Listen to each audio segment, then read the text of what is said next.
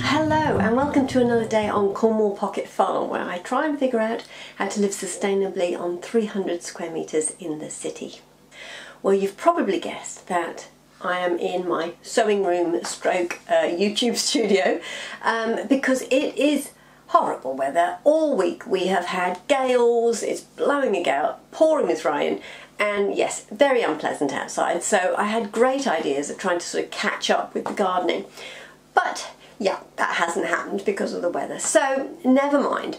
What I thought I'd do is actually talk a little bit more about what I was chatting with James Shaw about in my last video. At the end of it, I was talking a little bit about how we bought the house, and but we didn't get into too much detail because obviously his visit was quite short, and I had some specific questions that I wanted to ask him. So anyway, I thought today what I'd do is just cover that a little bit more about how we bought this house, what we actually thought about, what we considered, and also how we went about buying this house, because it was quite a process and the process changed. I started off just like anybody else would normally go and buy a house, and we tried looking and doing what we'd done all our lives really, and it wasn't working. So we had to sort of pull back, rethink, and have another go with a different approach. So that's what I'm going to talk about today. I'm going to talk about how we did it, really. First of all, what we did, probably what most people do, what we'd done all our lives before now, was we wrote a list of what we were looking for, and we went on to Trade Me here is what we use. It's sort of where we have, I don't know, in the UK it might be like Rightmove, or places where it sort of aggregates all the places that are for sale. And we went on there and we put in our search criteria, and then anything that came up that looked quite pretty and seemed to meet what we wanted, off we went and we did masses of open homes. What people do here is often they'll like pack up all of their furniture, they rent all this new furniture to come into their home, they paint the house white, so they sort of make it look as good as it possibly can look. I think the idea is that when you see this house for sale, you can see a sort of a neutral home that you can maybe imagine yourself living in. And of course, it probably looks the best it is ever going to look. We go along to these open homes, wander around, and invariably the house wouldn't be right at all for a whole range of different reasons. It would not meet any of the requirements that we wanted, because of course what we were looking for was a home that had really good insulation, had great orientation to the sun, had double glazing. We wanted to find a warm, comfortable, healthy, sustainable home that we could live in with low bills and that type of thing. In New Zealand, as I've mentioned before on my other videos, double glazing is not standard, certainly not here up in Auckland. And what we found was that double glazing really only appeared in houses that were on very busy roads, and there people would often have just replaced the windows that faced that road. They'd have got those replaced with double glazing, essentially just to keep the noise out, which of course double glazing does brilliantly. But for insulation, because it was only really on a couple of windows, it really wasn't doing much at all. If you put in that you want insulation, essentially all we found were rental properties. In New Zealand, there is now a requirement that if you rent your property, you need to have a certain level of insulation in that home. But if you own a house or you're selling a house, there is no requirement for any insulation at all. So the only time insulation is ever mentioned in an advert, or indeed by the real estate agents through the show homes, is if it's a rental. Lots of houses that I went to see, and I talked to the real estate agent about insulation, they literally did not know. They would say, oh, I'll talk to the owner and get back to you. So they had no concept of whether the house had any insulation at all, which I thought was a bit bizarre. But anyway, so as we were going out looking for a double glazed house with insulation, that was just hopeless. We weren't getting anywhere with that. The other thing I asked about on a regular basis was where the sun was and what the soil was like. Again, most of the time, you know, if it was cloudy and you couldn't really tell, the real estate agent had no clue which way north was. and of course had no idea what the quality of the soil was. So those two things were quite important to us, because obviously we were planning to put in a kitchen garden and grow our own food, so we needed somewhere that had good sun and that the soil was quite good quality. We didn't want to find somewhere that was all boggy and really heavy clay, or, I mean, that wasn't insurmountable. We could have done raised beds, that type of thing. The other thing that we found is we'd race off to these places to view them.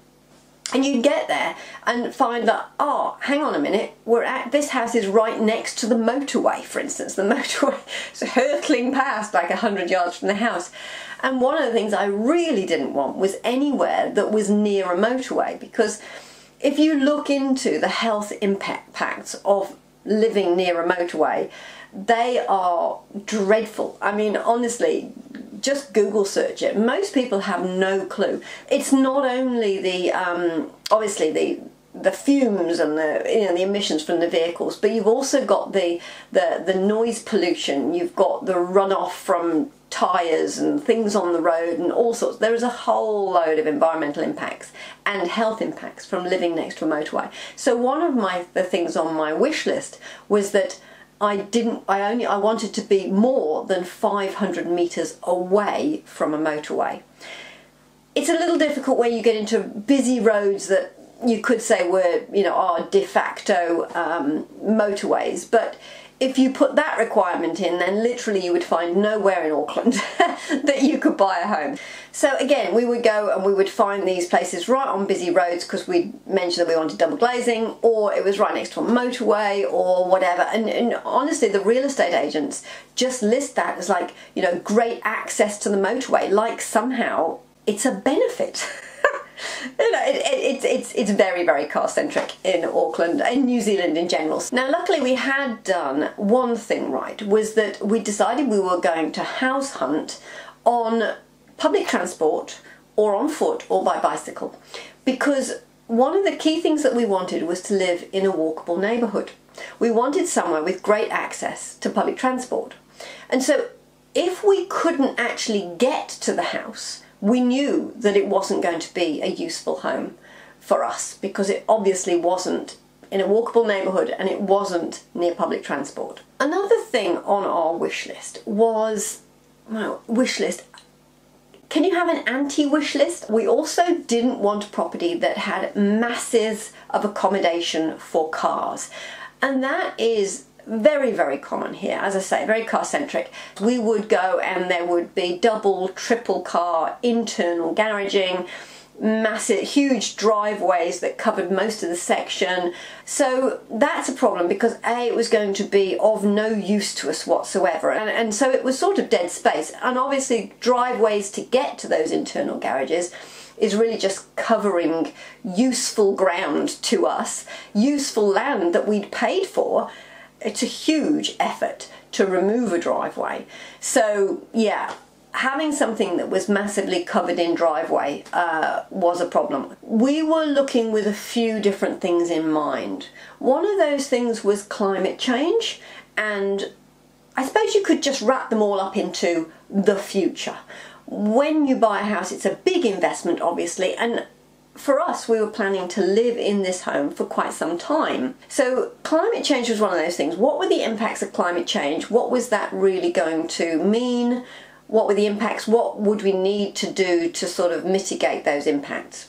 And the other thing was the cost of living, because essentially when you look at the way, climate change and the impacts of climate change, the other thing that's becoming very apparent is that it will disrupt our sort of food chains, and fuel and all those sorts of things are going to get more expensive and rarer and all those types of things. So they were sort of like a second criteria, but it was that sort of cost of living going forward. The other thing was that, we're not getting any younger. I mean, nobody is. Nobody's getting any younger. So I was looking at the future in that as we get older, what that might mean as well. So we were looking for something that had easy access. A lot of properties that we saw were on really quite steep slopes, or they had steps, or the access was really quite difficult. So we were looking for something that was relatively easy access. So we did sort of nickname it ZFF, which was Zimmer frame friendly. But the same thing occurs, like if you, like recently I sprained my ankle, and so when that happens you're really grateful that it's quite easy to get into your house and it's quite easy to get to your bedroom, and you can actually get around. The other thing we wanted was a small house, because there's only the two of us now, and obviously we have guests, my daughter number 2, who stays over most weekends and that type of thing, but there's really just the two of us on a day-to-day basis.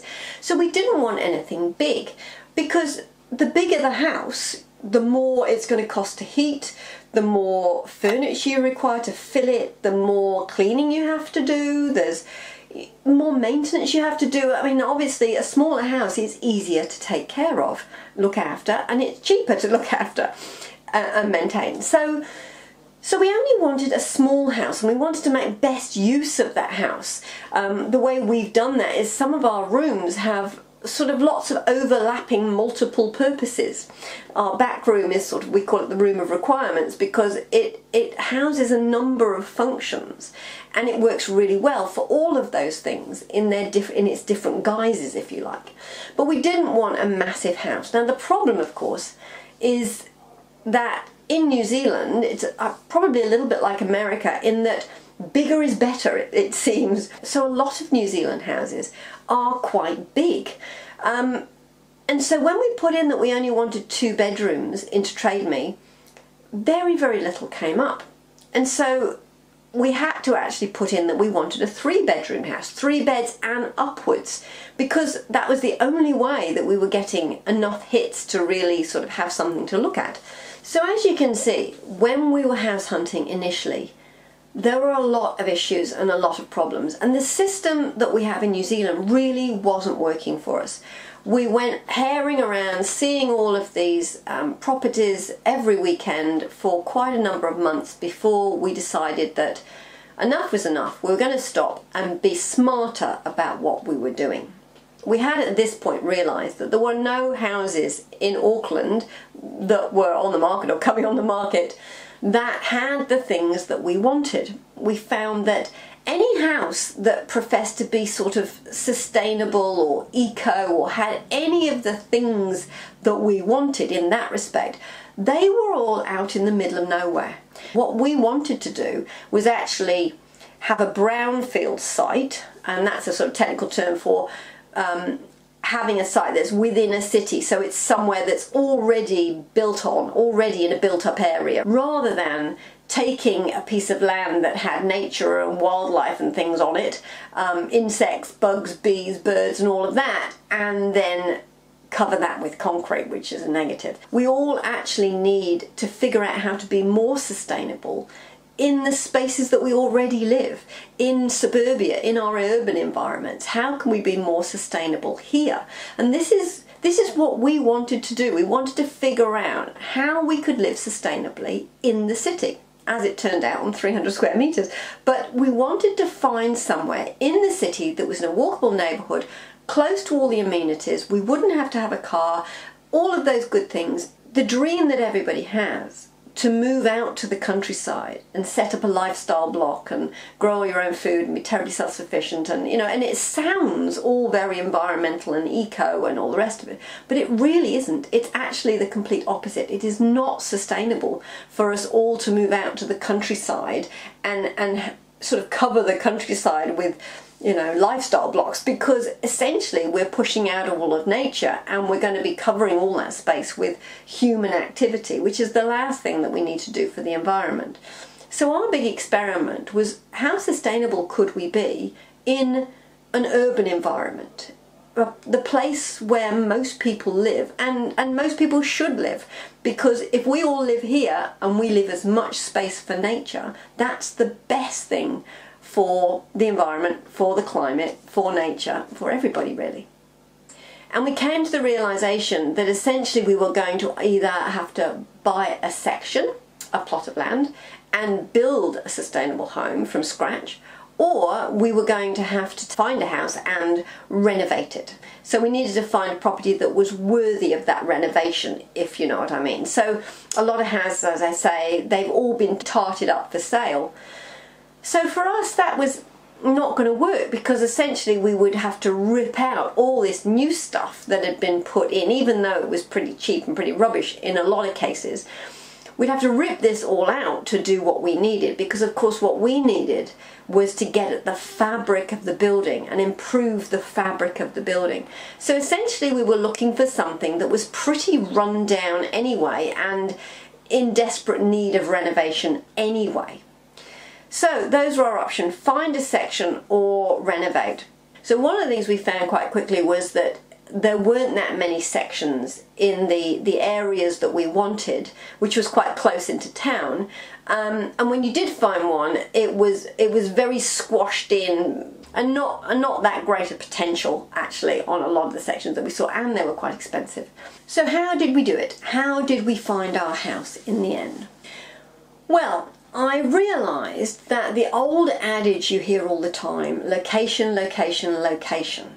When you buy a house, that is what you're told. It's all about location, location, location. And I think what they mean by that is this idea of where it is, what suburb it is. You know, the worst house in the best street. You know, that is another thing that people say. You know, if it's in a great suburb, then it's going to maintain its value. It's going to increase in value, and it's all about value. But I think in the 21st century, we need to redefine location, location, location, because it is supremely important, but for different reasons than I think was originally intended. And my three locations that I came to realise were: the first one being location as in living in a walkable neighbourhood. Living somewhere where you can access all of the things you need: schools, doctors, supermarkets, chemists, your work, all of those things, without having to get in a car to drive everywhere. Because obviously if you can avoid getting in a car, all that cost of owning all those cars, all the petrol costs, the maintenance costs, the tax insurance, you know, incredible costs that come with a car. I now know this because not having a car is very, very cheap. It makes a massive difference to your bank balance, I can tell you. So the first one is location as in, yes, I suppose, what suburb do you live in? Somewhere that's got good public transport and you can walk or cycle or take that public transport to all of the things you need to access on a regular basis. That is the first location. The second location in my book is orientation, if you like, because the sun is a brilliant source of energy and it's completely free. And if you get a place that has great orientation to the sun, it means that you have really good sunlight to grow vegetables and to, you know, create a nice sort of environment in your garden for nature and also for growing food.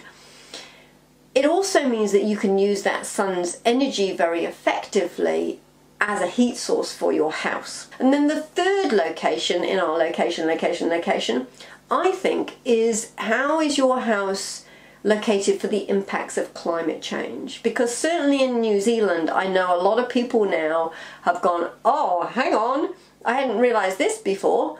If you live on the beachfront, that's going to be a problem. We're already in New Zealand seeing this sort of managed retreat where places on the beachfront are either sort of saying, well, you know, you can't live there anymore, or you're being washed away, or, you know, you need to leave the beachfront, if you like. We're also seeing situations where we're getting an awful lot more rain now. Like an example outside my window. We're getting a lot more rain now, and what that means is we're getting flash flooding. We're getting rivers that are bursting their banks and taking over their floodplains. And of course, where houses have been built all through those floodplains, they're all getting destroyed and damaged, and there's all sorts of insurance claims and whatever. And it won't be very long at all before those places become uninhabitable, certainly uninsurable. So you've got the water impacts of climate change. You've also got things like forest fires. As the heat gets more extreme, living in a sort of a bush environment, that might be a bit risky. When I started to think about what could happen with climate change, I certainly know that you don't want to be too close to water, and I wouldn't want to be on any steep slopes where you might get landslides. Either you're sliding down the hill or something up the hill is sliding down on top of you, or anything like that. Again, that's an impact of the water making the land unstable. So there are all those types of things to start to think about. So that's definitely the third thing, thinking about climate change and what impact that is going to have on your house. I mean, obviously all of these things are, if you're looking for a new house, what should you be looking for, or what might it make sense to keep in mind when you're looking for a new house, shall we say. So how did we find our house in the end? Well, I got quite technical about it. So what I did was I went to Google Maps on my computer. I found the area within which we wanted to live, and it was like the whole sort of centre of Auckland, if you like. I took a screenshot of that. I put that screenshot onto a slide and I locked it there. And then on top of that, I used shapes and colours to essentially do a bit of a heat map. I don't know if you know much about heat maps, but the idea is, it's a little bit like that game, you know, like are you getting hotter or you're getting colder? If you're getting hotter, it's good, and if you're getting colder, you're getting further away. So what I did was I went in and I made these shapes and I coloured them, and then I changed the transparency on those shapes. So I put the transparency quite low at about 10 or 20%, I can't remember now. And then when I put shapes over the top of each other, what happened was the darker, if it was like a red colour and I had lots of reds on top of each other, the very red areas were good. If I had blue, which was like the colder areas, and there was lots of blues on top of each other, it was very blue and very cold. So I used these shapes to sort of highlight the good bits. You know, I highlighted the areas where it had little shops, the things that we'd want, doctors and libraries and supermarkets and chemists and all those sorts of things. I highlighted those as a warm thing we wanted to be near. I highlighted the public transport. I highlighted things like green space, somewhere, parks, those sorts of things, because those seem like a good thing as well.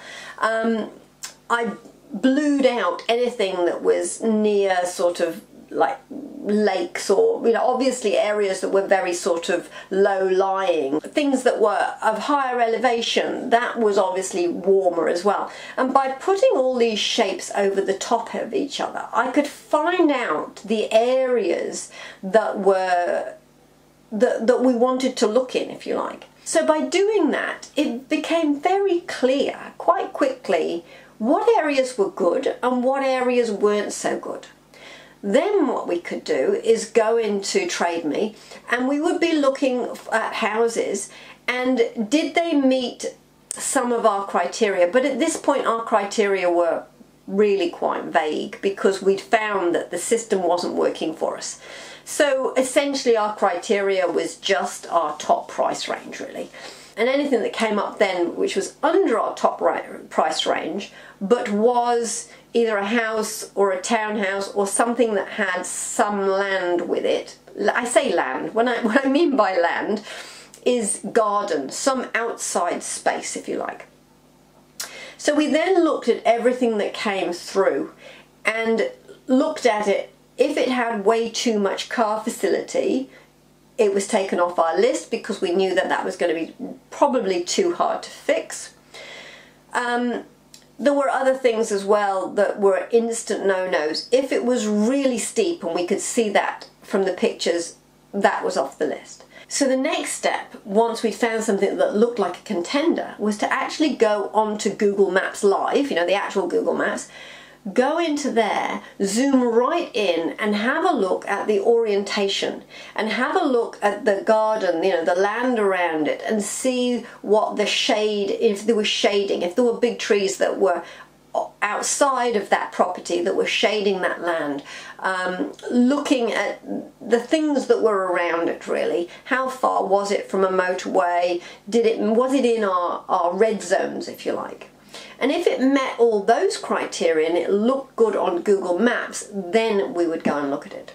And that avoided the problem that we'd had before, where we'd go and look at a property and it was 100 metres from a motorway, or, you know, it had a driveway that was like this, or, you know, it had sort of massive great trees that shaded the whole thing, or it was completely dark behind a massive house in front of it that shaded it from the sun, or whatever it was. All of those things could actually be identified on Google Maps, and it was only at that point we would go and look at the house and see if it had potential.